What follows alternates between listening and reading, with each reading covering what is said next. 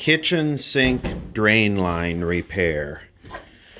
Alright, this started out as a clean out yesterday, and kind of the worst possible outcome happened, which was the main line broke off while cleaning it out. This house is from the 60s, so I'm gonna show what happened.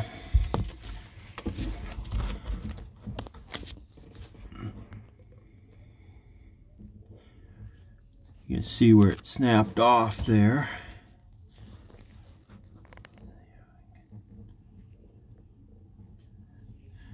And it was plugged up almost completely solid. So there is no easy way to get to this from inside, from outside. You might be able to get a better view there where it is.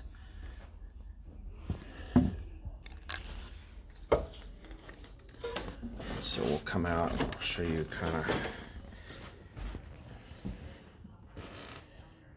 the whole picture here.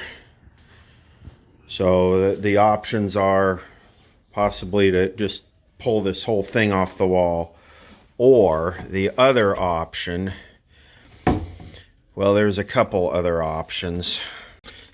One is to try and hack this up in here so I can get to it, which is one of the major considerations. And if I could get to it, either go over the top of it with a rubber coupling or try and get the broken male threads out. So of course the most preferred would be to get the male threads out that broke off and use this 1.5 inches and just install a new pipe. The second would probably be to go to this, which this will slide over. I believe if there's room in there, this will slide over the outside of this fitting, the big cast iron T that's in there, and then this gives us this adapter here gives us our 1.5 inches, but that creates a big gap in here for stuff to collect. Now it's a kitchen sink, it does not have a garbage disposal, and the occupant doesn't run anything from water but water down there. He uses these screens. And then the third is to go underneath and cut it. I could show that. This is the piece of cast iron that broke off right here. So the male threads are still inside the cast iron T, and then this connected to the trap under the sink. So going through here is really not an option, and you'll see why. This is the outside wall. We'll go underneath here and I'll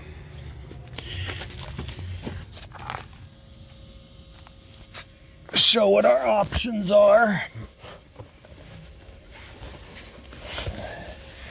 So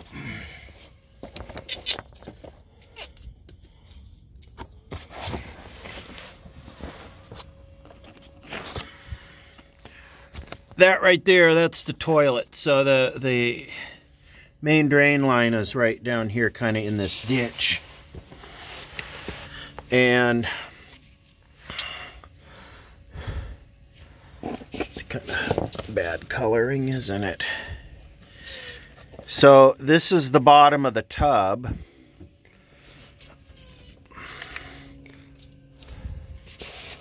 See if you can follow me here. Let me zoom in. So that right there is our drain line. That's our drain line out, going down. So this Y here comes back. And I gotta say, I usually make these videos for a friend of mine, Autobahn Ryan.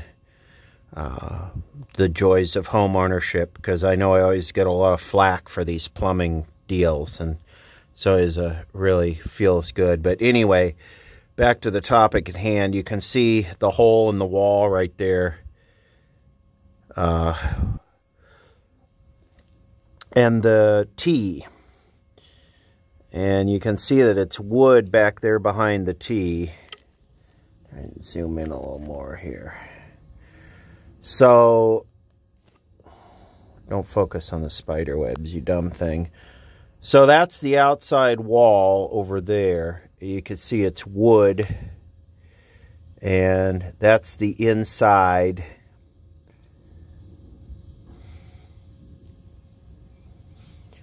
So, not a lot of options here. The only other option I have besides getting clamped on to either the outside of that or getting the broken piece off of the inside, out of the inside, is to come over here and basically cut this here, cut it here, and cut it here, and put a T in here, a rubber T, and then go down there and go up through the floor, drill a hole in the floor and go up to the sink, which that would not be to code because where your vacuum break would be. See, this one you have the vent or the vacuum break up above the T, and you'd still have it. And plus I have to cap that if I do that. If I go that route, I have to figure out how to cap that, because you can't leave that open puking sewer gas into the house. So I got a plug if I need to plug it. So that route would go something like this. Try and get this plug into the T, and then cut the cut that galvanized pipe out and go with this,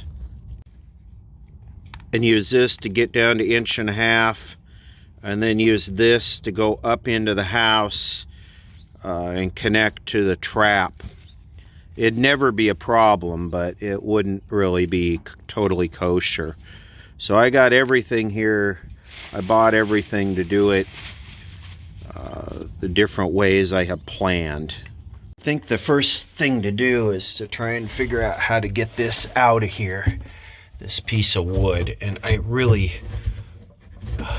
don't think I can without cutting it, because it's like it's built into the cabinet. And the other thing is, this is the shelf. You know, so maybe what I do is, because the shelf is nailed in. I mean, this is old school stuff. It's not meant to... It's got 2 nails here. Maybe I could... I would prefer not to cut too much of this out of here.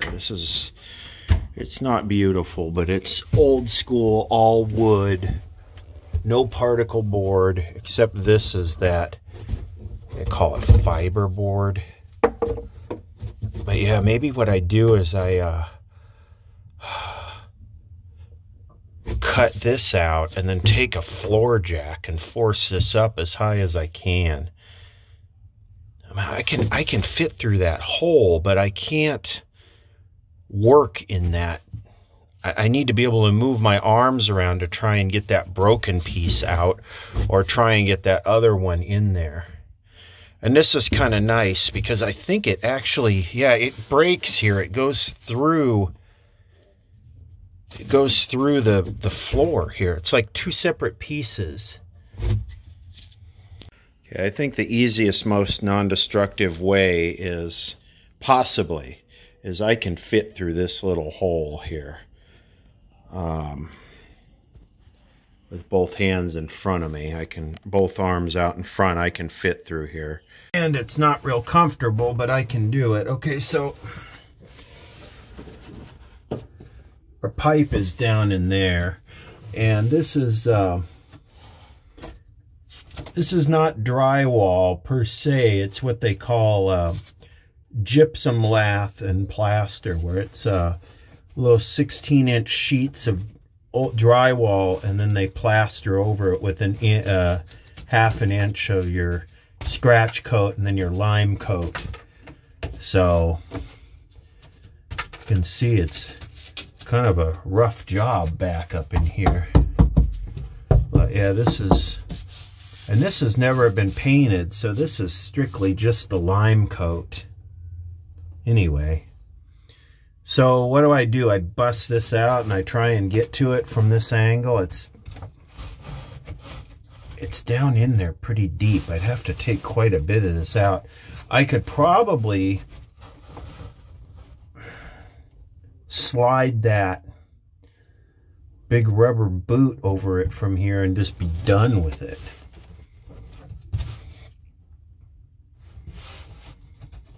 Yeah, you can see that looks like, well, looks like they made the hole before they plastered it, because they the plaster runs over the top of the lath board, the gypsum lath. So you can't. Yeah, see, that's the plaster coat. Oh crap, did I just break the lath away? And this is the gypsum lath right here. Crap. Well, that got the party going.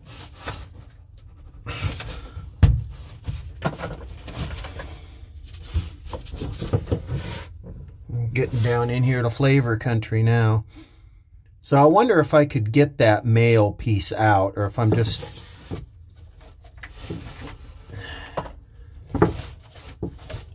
better just to leave it alone.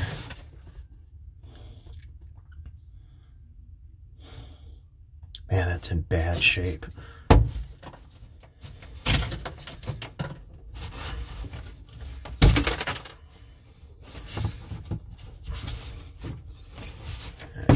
Doing this crap, but what other choice do I have? Alright. And crap, this is too big.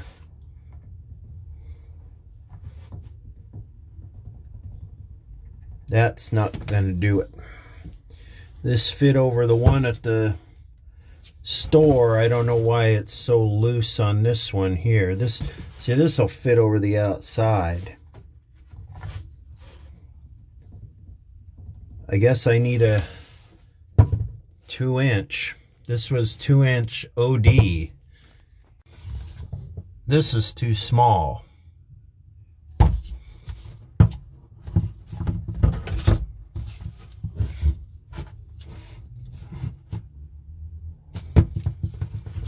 So this is too small to fit over it, and this is too big.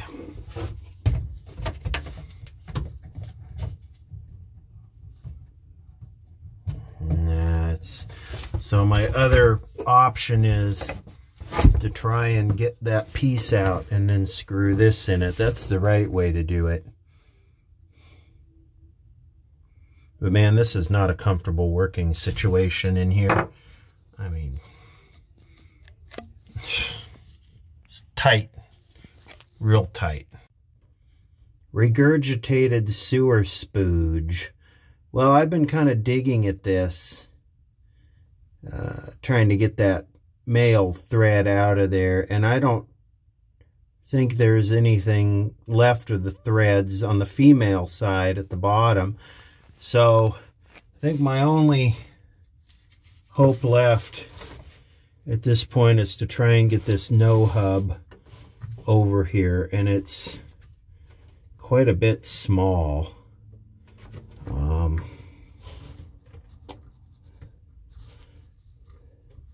Maybe with enough lube and heat I can do it. If I get this thing hot, if I get this hot in water and then put some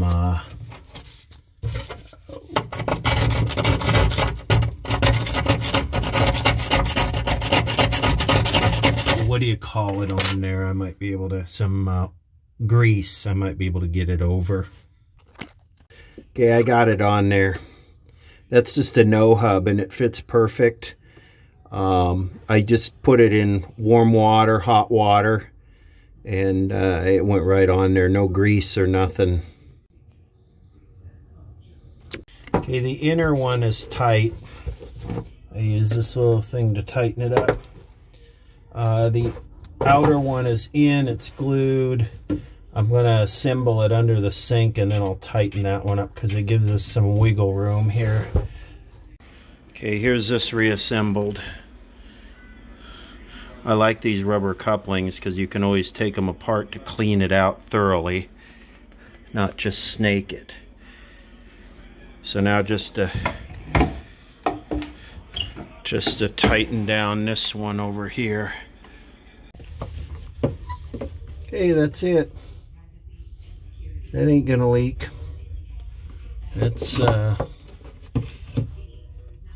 and I don't even think there's much room in there for anything to get caught.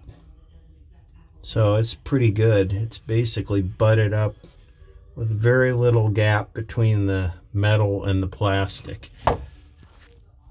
Okay, here we go.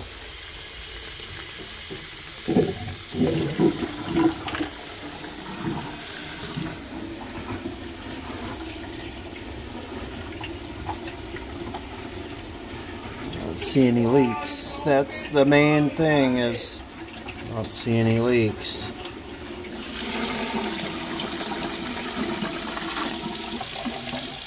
Wow, that sucked that out quick. Kind of cool with the light under there. You can see it lit up.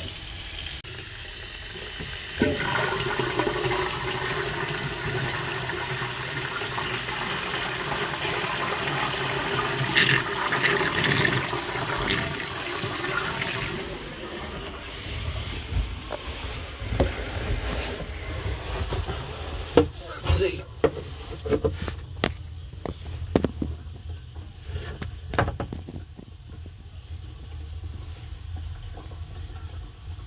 No leaks. That's what we want. No leaks. Yeah, that's a wrap. That's good.